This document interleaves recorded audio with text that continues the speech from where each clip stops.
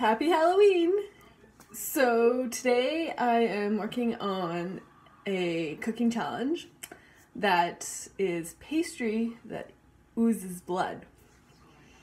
So yeah, should be interesting. I made my pastry earlier today, so it's all set to go.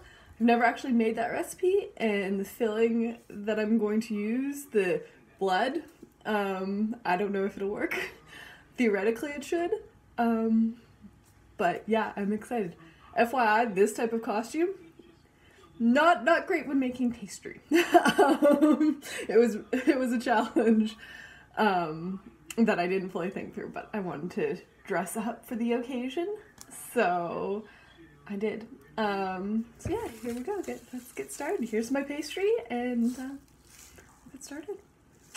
And as always, the link to the pastry will be down below the video in the description box, and you'll see the inside as we make it, because I am totally doing this without a recipe, without previous knowledge of the inside. So, not without previous knowledge, just based on previous knowledge and kind of the texture that I want to go for. So, yes, there we go. Let's do this.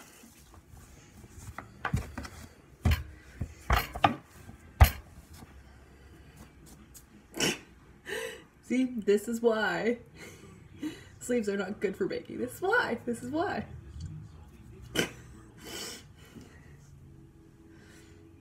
Okay, so I've got my pastry perfectly rolled out there. So now time to cut it out into the shape that I want to go for. I'm not great at shapes, like fancy stuff, especially with pastry. So I'm just gonna go keep it simple and do a hand. I'm gonna use my own hand as a reference. So let's see how this works.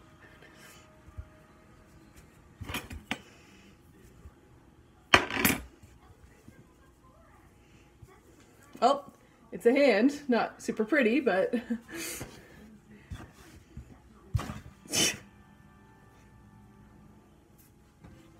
yep, this is why I'm keeping it simple. Let's put that aside in case this doesn't work out quite as I'd hoped. So I'm going to join the two, because it's being filled, I'm going to join the two together, mostly. Okay, that's pinched together. Could be interesting. Just gonna put that aside now and do the filling. Okay. So for this, I'm using white chocolate, marshmallows, but I am using other stuff because I learned marshmallows, as I learned with my Suki Price pizza crust.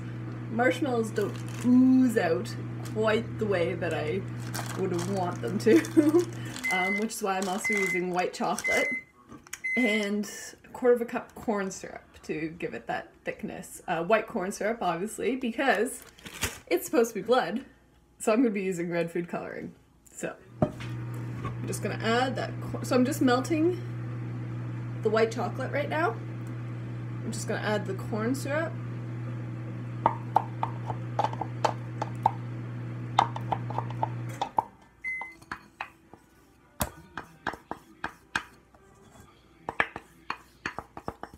Add that white chocolate to the corn syrup. And oh yeah, it's giving it a nice oozy consistency to it. Now I'm gonna add the red food coloring. Lots, because I want it to be red, not pink.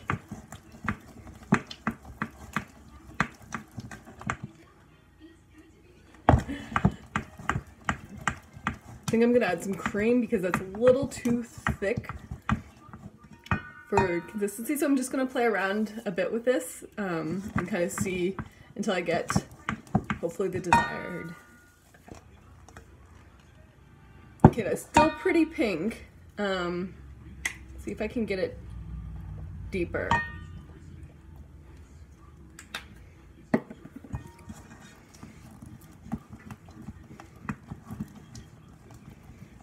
Oh yeah, that's looking much better, much more red.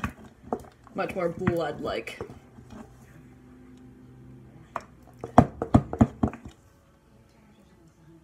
There we go. Well, the consistency's right. The color's not great, but I don't think I'm going to be able to get it any redder.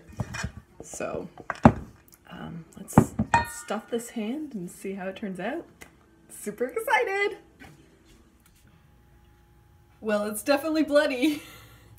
So yeah, let's see if I didn't contain it well. Let's see if I can get it oozy more when it bakes. Okay. It did start burning a little bit, but with all that's kind of expected with all that sugar, and it's at 450 degrees Fahrenheit, the temperature, so I'm not super surprised, but it did, I should have taken it out a little earlier, but it does seem like it kind of worked out, so we're going to cut into it and see if it oozes. It did ooze definitely when it was cooking. So yeah.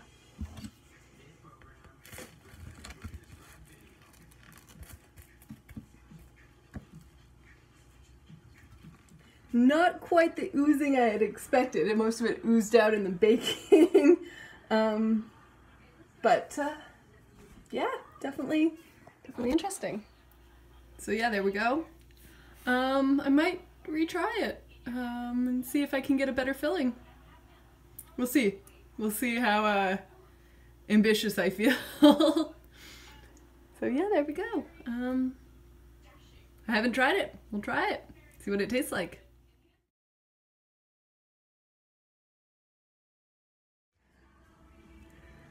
Okay, let's give this a try.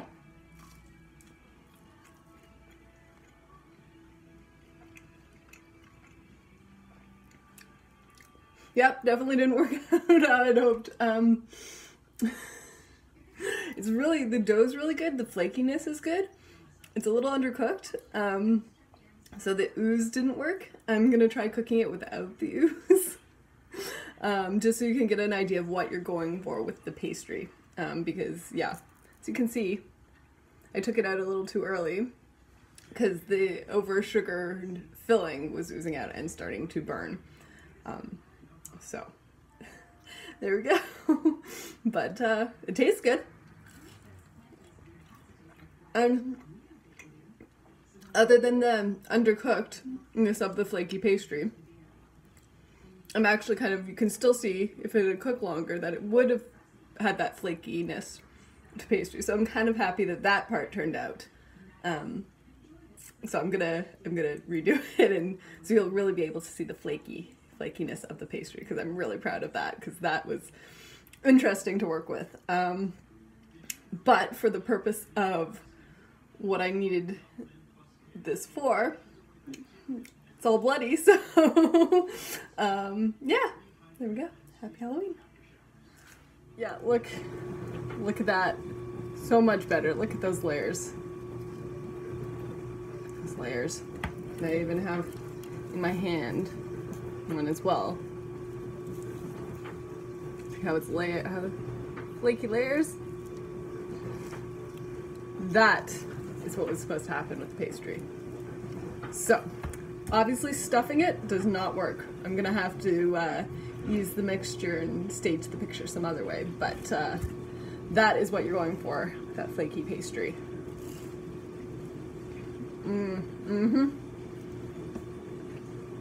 Perfect.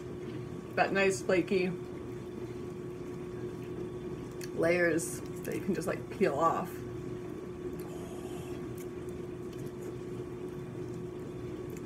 Yeah, see that? That is what I'm talking about. So, lesson learned. One layer, do not stuff the pastry, because unless you can do it, because otherwise the sugar will burn and you won't be able to cook it enough with the burning sugar. So there you go. Enjoy.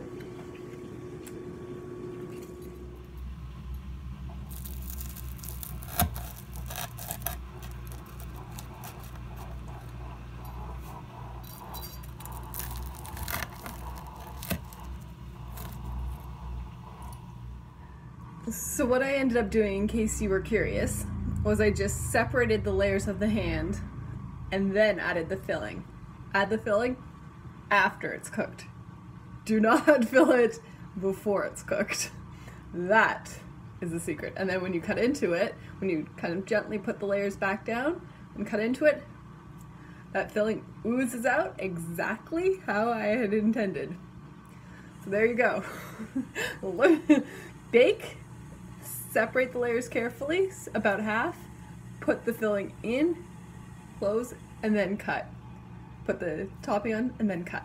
That's how you get the ooze. Enjoy!